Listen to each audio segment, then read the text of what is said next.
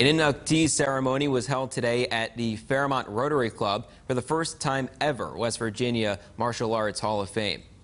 Organizers say it started with an idea at one of their breakfast meetings to be able to recognize all art forms. There were 25 inductees to the Martial Arts Hall of Fame, and officials say that they will induct more members every other year into the Hall of Fame.